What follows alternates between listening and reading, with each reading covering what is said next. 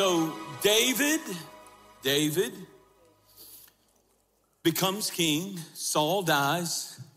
Jonathan tragically dies, but he made a covenant. He made a covenant, a blood covenant with David. And now David is sitting on the throne.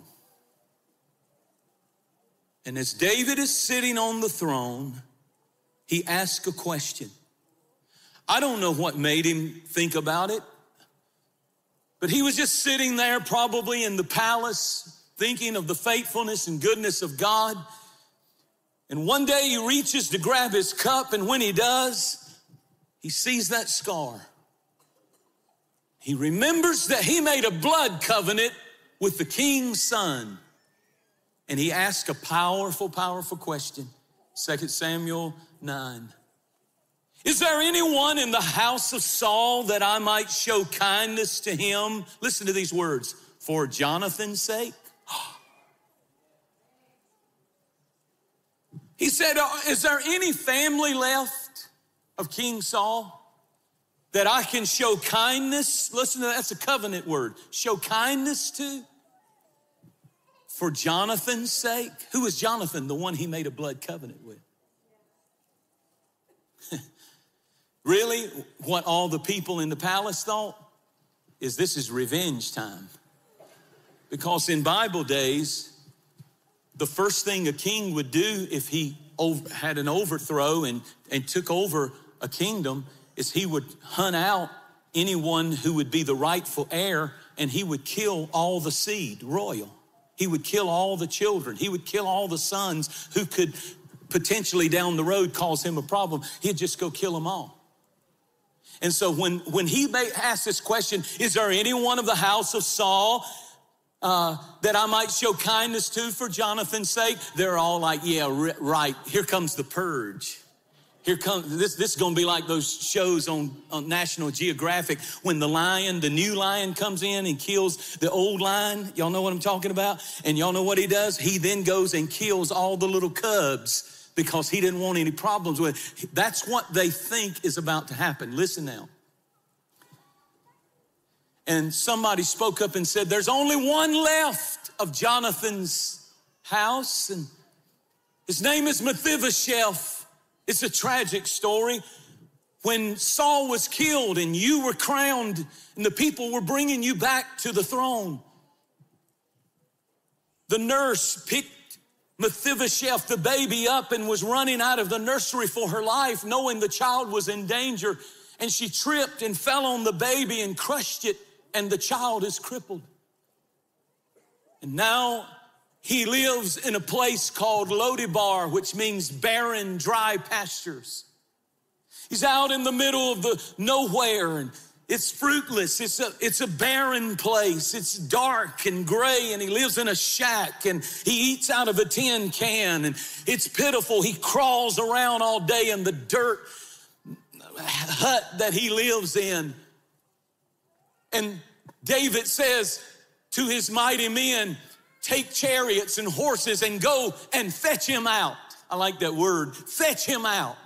And here comes the mighty men rolling up in chariots and horses and power and strength. And I could see Mephibosheth, poor thing, crawling on that dirt floor of that old hut and pulls himself up to the window pane and looks out, and he sees these mighty soldiers, and he thinks to himself, because all he had ever been told was be afraid of David. Hate David.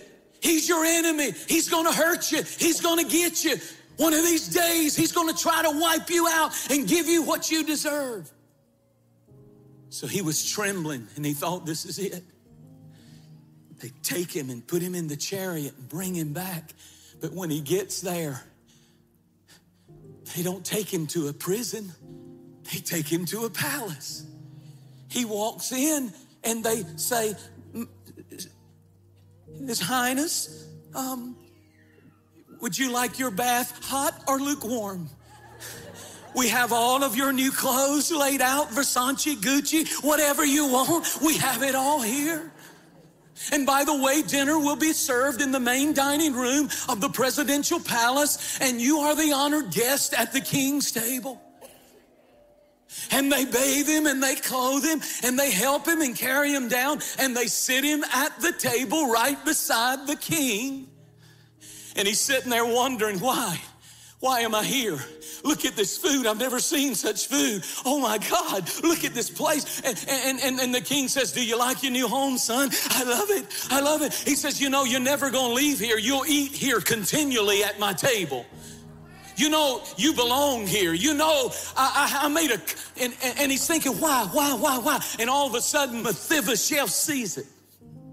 He sees the scar. And he realizes the only reason I'm here is because Dad, my father, Jonathan, made a blood covenant. And that's why I'm here.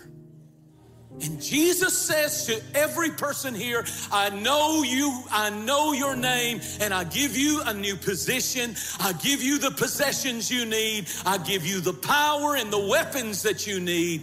And I give you my personhood through the power of the Holy Spirit. And I make a covenant with you, the blood covenant. And the secret of the Lord is with them that fear the Lord. And he will show them his covenant.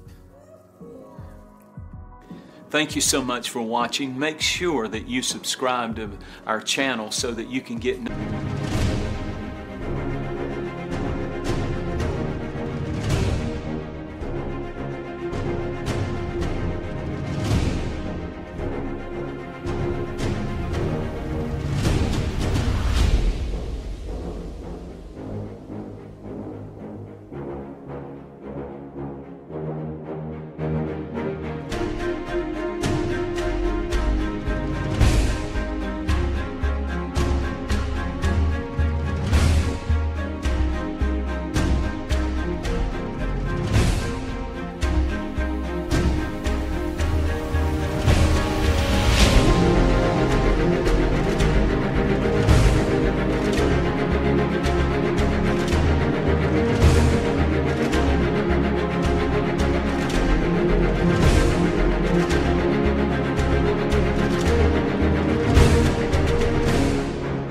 notifications on new posts and live streams. Be sure to share this video with a friend. You never know how you can send the Word of God right when somebody needs to hear it.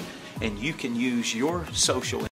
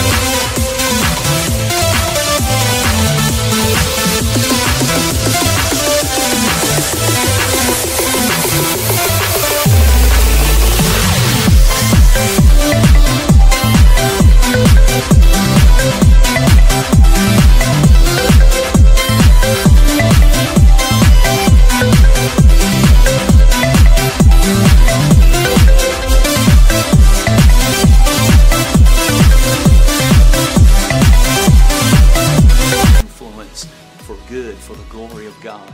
Thanks again. Share it with a friend, and I really appreciate you watching. We'll see you next time.